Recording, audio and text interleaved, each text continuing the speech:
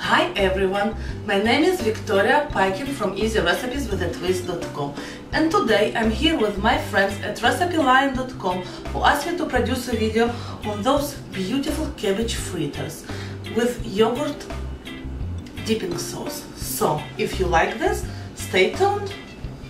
For this recipe you will need cabbage, oregano, pepper and salt, couple of eggs, 3 tablespoons of flour and olive oil, about half a cup. And for dipping sauce you will need salt, pepper, cayenne pepper, olive oil, plain yogurt and dill. The beauty of cabbage is that this is quite tough vegetables without a lot of moisture, so we can use this for our advantage.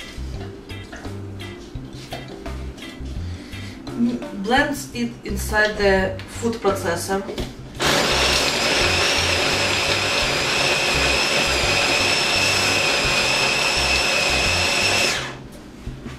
I need about 1.5 cups of the blitzed cabbage, but I'm going to measure it. 1.5 cups of the cabbage, it's about half of the little head of cabbage. Plus minus what you need. You see, it's really dense and not moist and really dry, so it's really good for us. I'm adding 2 eggs to my cabbage fritters. 1 and 2. And now I need to wash my hands. Okay, about tablespoons of olive oil goes in, salt, oregano, about a teaspoon you need here. Oh, basically you can use any dry herb you want. You can use thyme, you can use spices if you want, whatever you like. I love oregano here. Black pepper and flour. I'm going to mix all together. This is about 3 tablespoons of flour goes in. Mix, mix, mix. Whoopies. On medium-high heat, add olive oil.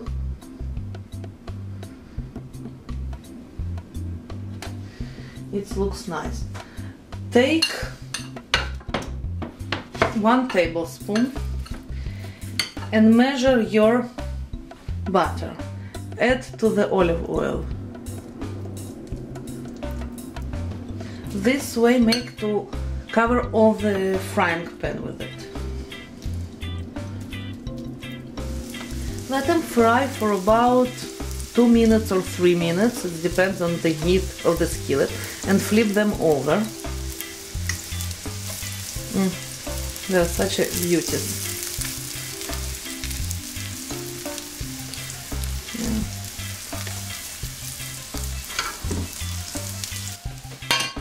I think the first batch is done, so I'm taking them out and frying this way all of them. Beautiful. Now it's too white. Now I want to flip it, and I'm adding the rest to the skillet. Nice. Our fritters are done and beautiful and warm, and we need some kind of dipping sauce. It's absolutely fine by me if you like to eat them with sour cream or applesauce, but I love to make this fresh dipping sauce. I'm taking whole yogurt, it's a full fat plain yogurt, adding olive oil to it, a little bit of salt, pepper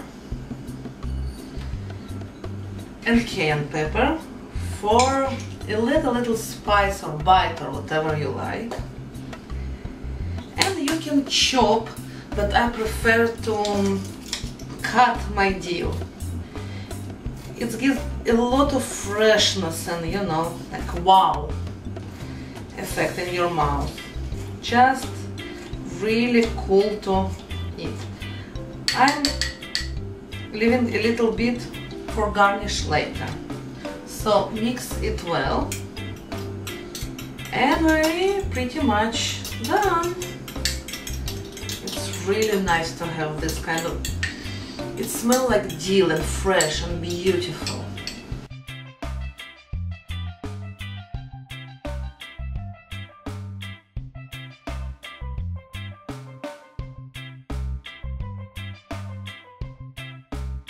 Let's try it. Such a beautiful.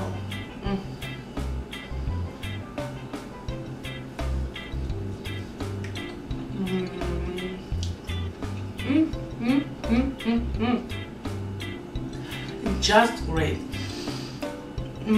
So the cabbage is so sweet and so nice to have it, and the yogurt is with a little bit of kick and brings a lot of freshness.